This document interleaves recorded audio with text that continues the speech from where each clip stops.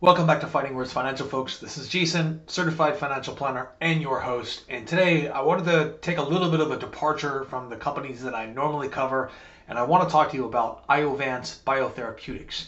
Now, Iovance Biotherapeutics is in the field of oncology. Now, the pursuit of new and effective treatments for cancer has been going on for decades now, and many companies within the biopharmaceutical sector have been endeavoring to develop innovative techniques that can stop or slow the growth of certain types of cancers and cancerous tumors. And yet, as we all know, cancer sucks and there's no outright cure. But McKinsey and Company reported that oncology-related therapies account for roughly 20% of all pharmaceutical sales in 2019, and that accounted for an annual revenue of $143 billion. So the oncology research and cancer research is big business and big in the stock market as well, and it makes sense to have some investments in this field. Analysts also predict further growth in this industry as over the next 4 years, oncology-related expenditures are expected to rise to over $250 billion by 2024.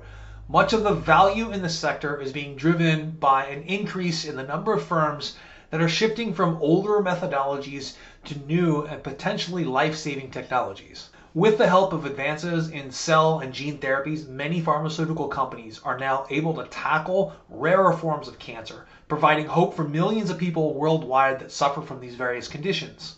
One of these companies is, of course, Iovance Biotherapeutics. Currently, they are one of the most promising biopharma firms, and Iovance is revolutionizing the space, and they have the potential to make incredibly effective oncology drugs accessible to large amounts of people. So let's dig in a little bit more into this company. Founded in 2007, the company was initially called Genesis Biopharma. However, in 2013, they merged with Lion Biotechnologies, and after a few years of restructuring, the company then rebranded into Iovance in 2017. Essentially, Iovance is focused on developing novel cancer treatments that revolve around something called tumor-infiltrating lymphocytes. Now, I know what you're thinking. What does that mean? It all sounds like Greek to me. Well, let me break it down for you.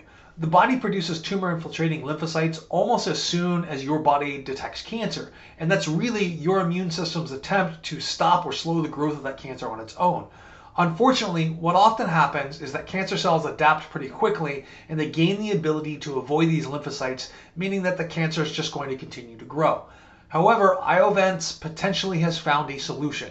Using their own proprietary process, Iovance is currently researching the possibilities as to whether or not these cancer-fighting lymphocytes can be taken from the body and taken into a lab, multiplied by the billions of times in that lab, and then put back into your body to boost their effectiveness at reducing cancer growth.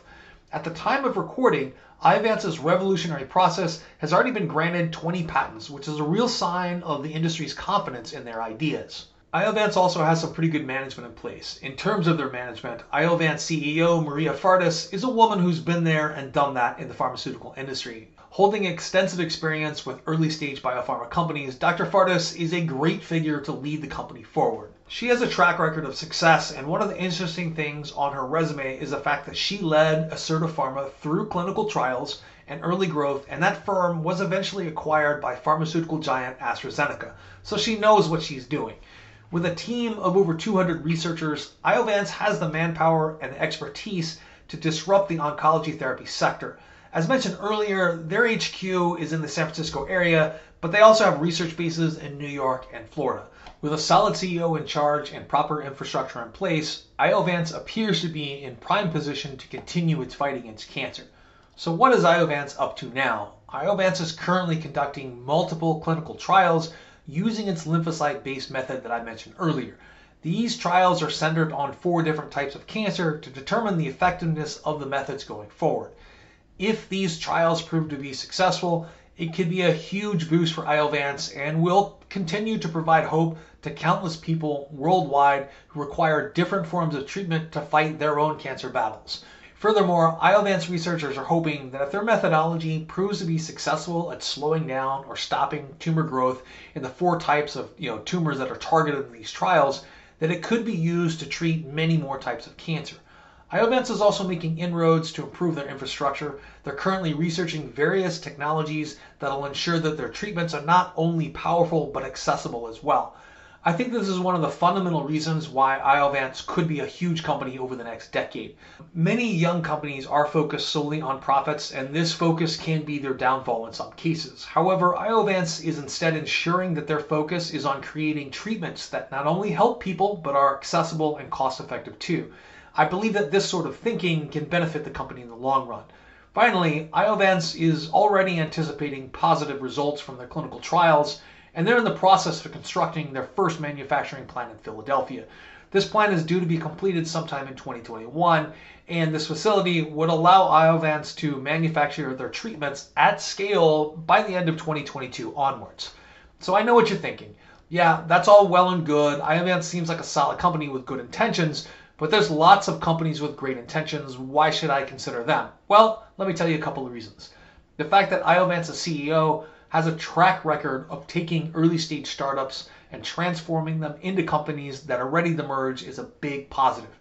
What happens in the pharmaceutical industry is that smaller companies tend to do a lot of the initial research, and providing that this goes well and positive results are seen, then larger companies sometimes swoop in and acquire the smaller companies, or they come in and partner with smaller companies to help them with manufacturing and distribution. I think there's plenty of potential for this to be the case with Iovance going forward. Iovance's stock price is currently sitting at right around $40 a share, up approximately 60% from its position at this time last year. The 5-year beta value for Iovance is estimated to be about 0.82, which roughly translates to meaning that their stock is about 18% less volatile than the market as a whole. However, the 1-year beta is at 1.38, implying that the stock has gotten quite a bit more volatile in recent times. And the volatility in this case has been upwards, but as we all know, that can be downwards as well too. So I think it's wise to take analyst estimates also with a pinch of salt here, but a majority of them are pretty bullish on this stock with a 1-year price target on average of $51.45. Now, I don't generally talk about price targets here because a lot of them that you see on YouTube in particular are pretty far out of whack with reality. However, I think this one is pretty reasonable. I think this is a very reasonable price target for Iovance, and I don't think we're going to see huge growth in the near future as trials are still ongoing, and the market's going to have to price in any positive or negative information relating to those trials, and we'll see that when that happens. So personally, I think the smart play here would be to wait and see how these clinical trials go before looking to invest. I think there's going to be plenty of time to get in on the way up, so no need to rush this one. But overall, I think that Iovance has a lot of potential going forward. They have an effective CEO with a great track record of growing similar firms, which is always a huge benefit for these smaller companies. Furthermore, they're already looking into the future with the construction of manufacturing facilities, which means they think that their clinical trials are going really well, and this could prove to be a shrewd decision if their methodologies are proven effective. I think that Iovance is definitely something that's worth keeping on your radar over the next couple of years. It may not have crazy growth initially, but down the line, we may see some big moves when we have more information. Once again, thanks again, folks, for tuning into this video. If you could, please take a second or two to like and subscribe. And also, if you want to help support my channel, please check out the Patreon link below. Let me know what you think in the comments below about this company, or if you've even heard about it at all, because it's kind of new to me. Anyway, folks, thank you very much, and I'll see you next time.